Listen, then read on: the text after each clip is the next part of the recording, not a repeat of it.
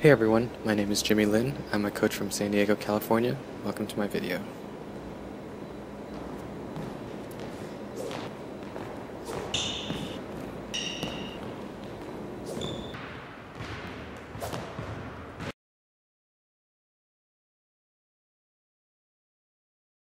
To do a jump smash, first you want to jump and bend at the knees and bring your legs up, and then do a scissor jump, and that means rotate your body and kick out your legs for more power.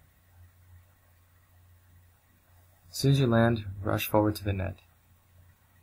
So there are different ways of backing up from the net to get into position for a jump smash. But when you get back, as soon as your racket leg lands on the ground, you want to jump up.